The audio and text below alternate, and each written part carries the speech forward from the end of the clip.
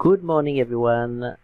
I will just show you some opportunities that present themselves on this Friday morning. So we are on UK100. So there is two nice things here. There is eventually a daily uptrend, quite clean, and then right here there is an order block, a clean order block with an inefficiency above here, right there, okay?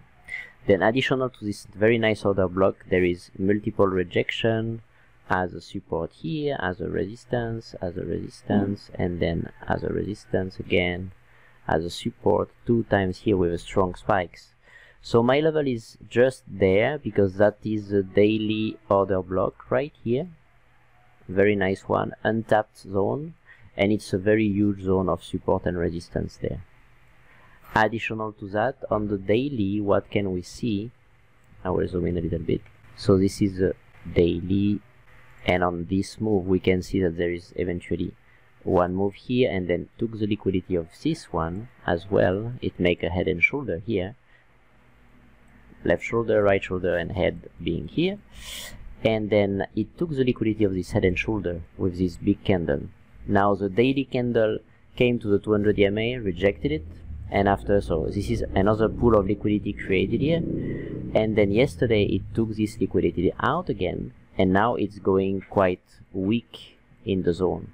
So I would expect after the daily, like 1 day, 2 days, eventually 3 days, I would expect this to be the third day of taking out the liquidity of yesterday, and this day I would expect a nice reversal, okay?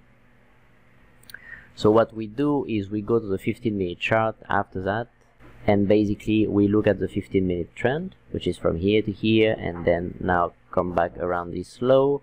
I really expect this low to be broken down. This would be the perfect setup for us, and when it takes the liquidity of the previous day like that, you have around 60 to 70% win rate, so this is pretty cool. And we wait eventually for London open, because we are talking about UK100, right?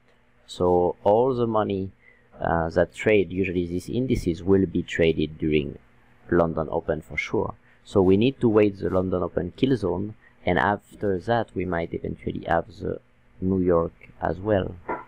So we are using MT4. This is the London kill zone right here, and this is the New York kill zone with this orange zone, which is the most liquid part of New York, basically, where there is most of the time some stop hunt there and stuff like that. But since we are talking about UK100, I really would like to see a London open pattern there, and then that might be a good trade. So it's a Friday trade. I think this trade will leave the zone quite fast after touching the zone, and I think the big money will make the moves at London open, so it gives them the whole day to move the price further high.